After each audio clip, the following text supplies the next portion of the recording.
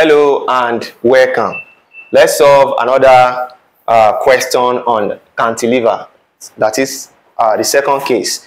That is cantilever with a uniform distributed load. All right. So for us to do this, the first thing we are going to be doing here is we are going to be converting this uniform distributed load to a point load. All right. So for us to do that, we are going to say W multiplied by what? By S, which is what? WS. And this WS is going to act at the center. It's going to act at the center. So let's pick these points to be the center. All right.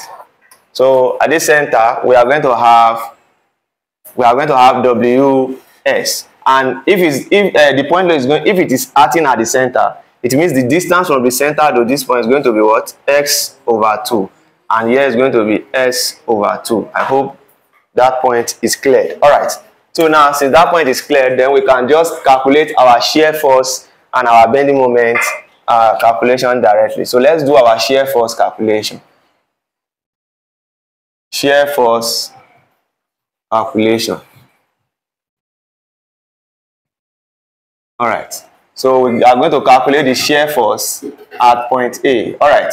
So if you look at point A, we don't have any force there. So we are going to take this to be equals to what? 0. All right.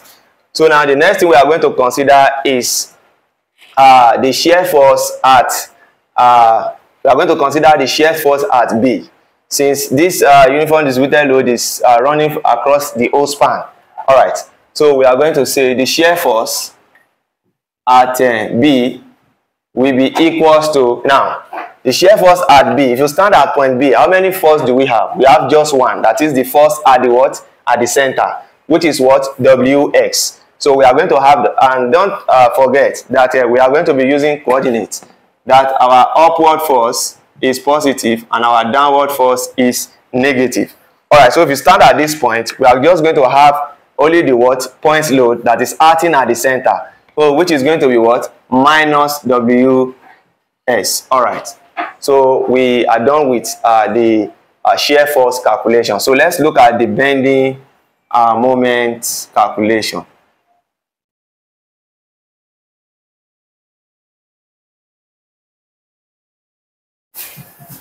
All right. So the bending moment at point A. Bending moment at point A is nothing but what? 0. All right, because we don't have any force there. All right, so but bending moment at point B now. If we consider the bending moment at point B, this is going to be equals to what? If we start at point B, don't forget we are going to have a what? A downward point load, which is what? WS. So the WS multiplied by the distance it covers is, which is X over 2. So, but don't forget this condition still hold because it is a downward force. It's going to be what? Minus WS multiplied by what? S over 2, which is what? Minus WX square all over what? All over 2. All right. So now that we have our shear force,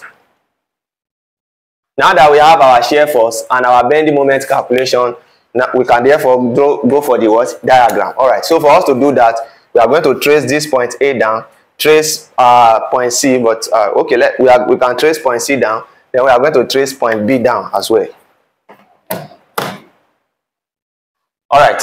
So the reason why I did not trace this line C downward, if you look at it, we only have shear force at A, shear force at B, bending moment at A, bending moment at B. So we don't have any business with what? C. All right.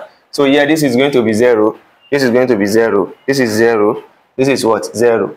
So the first diagram we are going to draw is for the what? Shear force. All right. So now the shear force at point A is what? 0. See, this is 0 here. And the shear force at point B is what? Minus W what? X. So we are going to come to point B. Then we go down to minus WS. So let's just assume this point for it. So we are going to have here to be what? Minus WS. All right. So now, and because we are having a uniform distributed load, we are going to be using an inclined line to connect the 2 points. All right.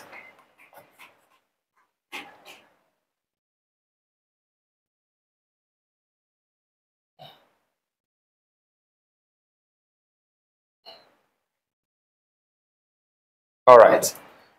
So this is the bending shear force diagram, which is what? Negative. All right. So again, we are going to be doing that of what? The bending moment. All right. So the bending moment at point A is also what? 0. And then the bending moment at point B is what? Minus WS square. So we can just assume this place to be our minus WS square all over what? All over 2. All right.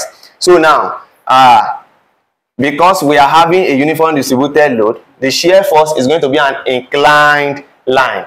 Then while that of the bending moment is going to be a what? A parabolic curve. All right. So we are going to draw a parabolic curve from this point to this point. All right. Let's go. All right. So that is it. So here we are going to have a negative bending moment here. So you can shade to make your work look neat.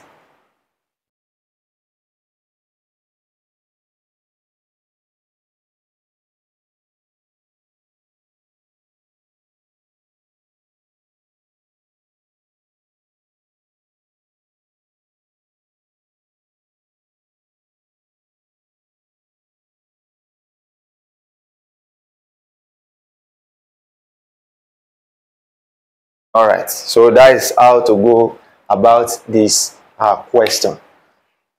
So thanks.